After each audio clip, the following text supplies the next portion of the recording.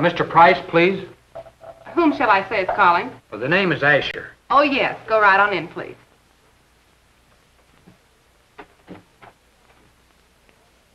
Well, the Ashers. Hello, Mr. Price.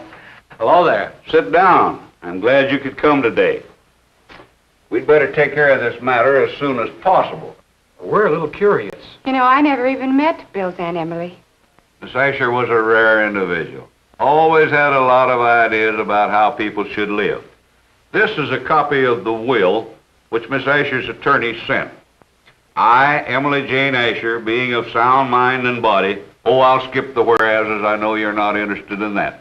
Miss Asher left a lot of money and personal effects to friends and servants, but the bulk of her estate she left to you. She what? I never expected anything like this. Provided, and here's the part that's important as far as you're concerned, provided that before title to said property shall pass to William Jonathan Asher, he shall, within 6 months of date, upon which he is notified of the provisions of this document, have acquainted himself with my native state in which these properties are located. He shall make such travels as are deemed necessary and pertinent by the executors. It is my earnest hope that at the fulfillment of this requirement, William Jonathan Asher shall have gained some understanding of my love for this land, which has been so good to me, and that he shall appreciate the reasons for this provision. That means we have to visit Kansas. That's what it means. Kansas. Have you ever been there? No, Aunt Emily always visited the family here. I suppose we'll have to do it, though. You may be surprised, Bill. You'll see things out there you never expected to find. Here's the man you're to see, and you have 6 months from today. Well, thank you, Mr. Price. Goodbye, Mr. Price. Drop me a line and let me know how you're getting along. Yeah. Regards from nowhere.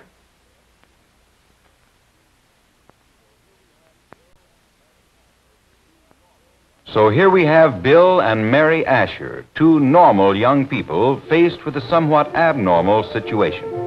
But the preparations for the trip seem to be right in line. Mary, a typical helpful female, has the solution to the packing, while Bill, the male of the species, loads the car.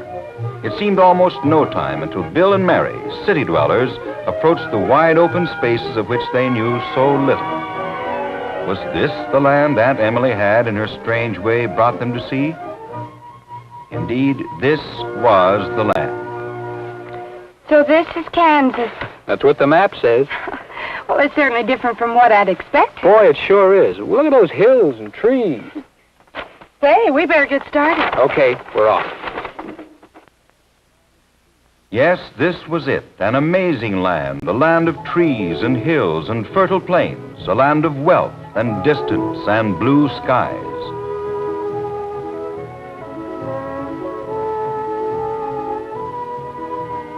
This was a land of beauty, one of quiet streams flowing through sunlit valleys. And this was a land of rugged landscapes, banks of rocks set off by the greenness of the surrounding trees.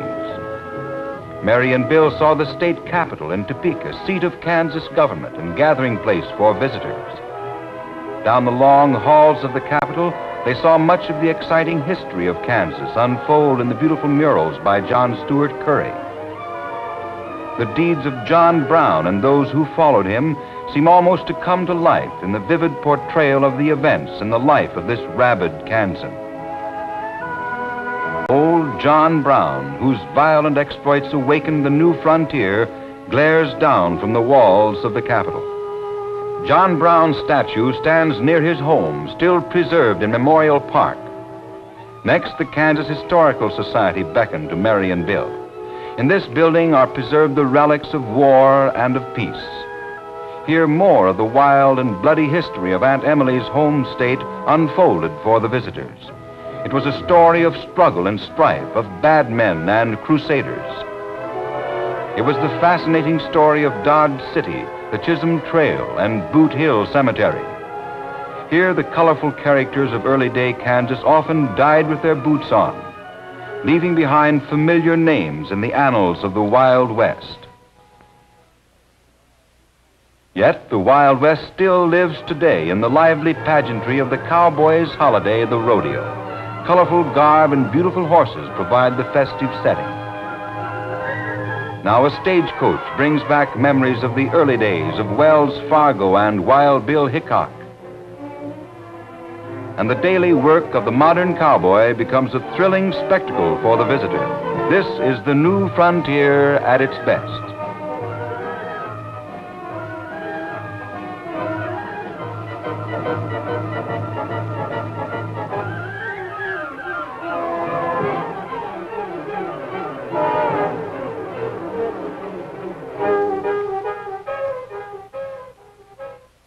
Here, the original American dwells side by side with the descendants of the homesteaders who followed the Santa Fe Trail into the West.